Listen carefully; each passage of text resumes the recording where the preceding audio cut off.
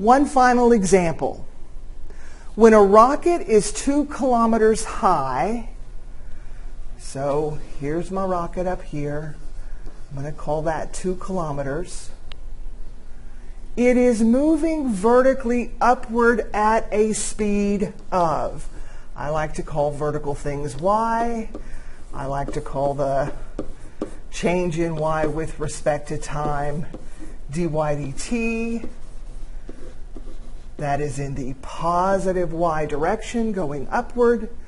At that instant, how fast is the angle of elevation? Whoa.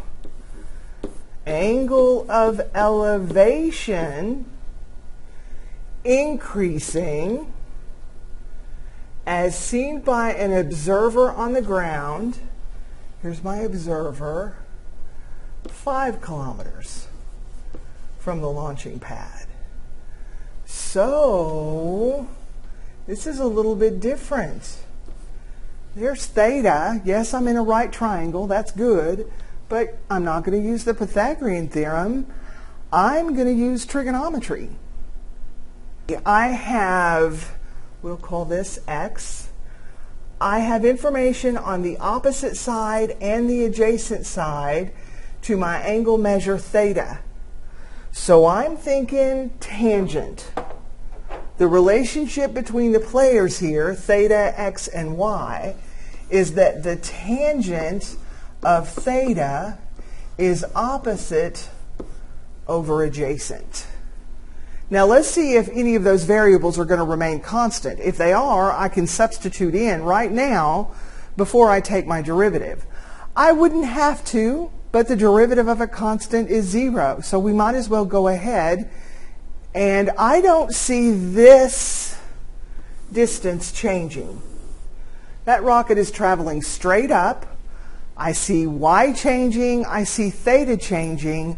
I don't see x changing. So I am going to help myself out right there. Now the next step is to take the derivative, but with respect to time. There is the derivative of the outside not changing the inside. Here is times the derivative of what's inside. I'm going to pop my constant coefficient out front, take the derivative of the term on the right with respect to time. So there we are. And I want to solve for d theta dt. What I'm going to need is a theta measure. There's one variable. And dy dt. They gave me dy dt. So theta is what I need to solve for. I'm going to find what that is and square it. And let me tell you something else I'm going to do.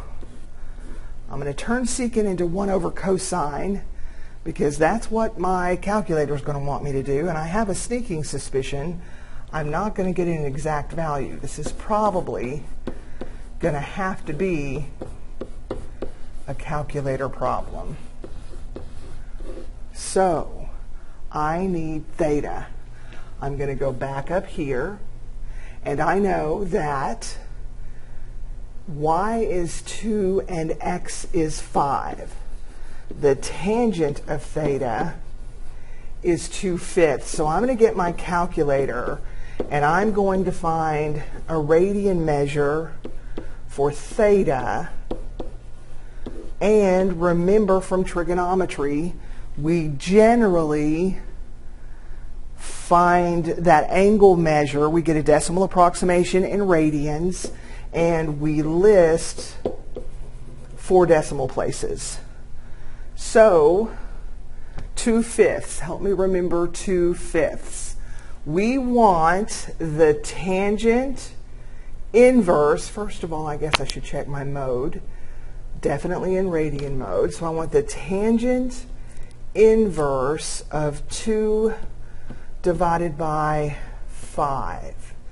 0.3805. So this is 0.3805.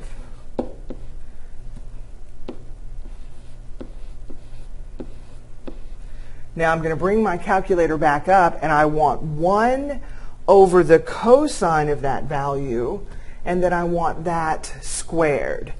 So I'm going to make good use of parentheses. Open parentheses, 1 divided by, open parentheses again.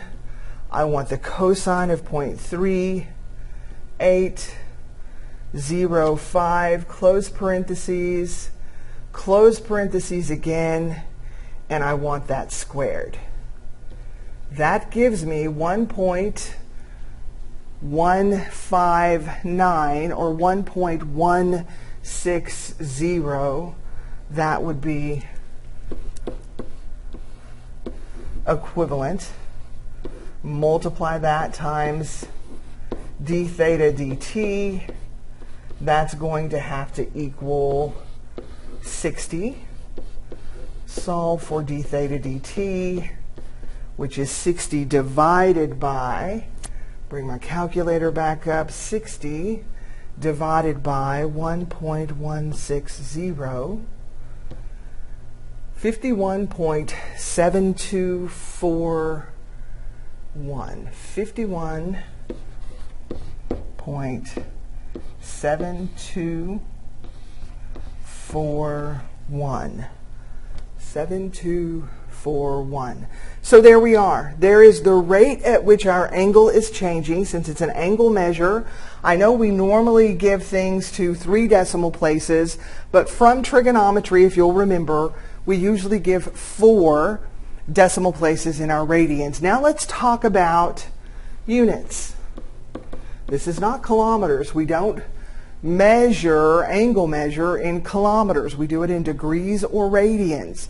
Everything I did was in radians, but it is with respect to time. So this is radians per hour, and it is a positive value. That's awesome. So at the instant, how fast is the angle of elevation of the rocket increasing? In words, the angle of elevation is increasing at a rate of 51.7241 radians per hour. It's a lot of radians. All right, there we go. 4 new examples, continuing our work on related rates. These examples a little more complicated than the examples I went through for yesterday's lesson, but you can see that the process is still the same.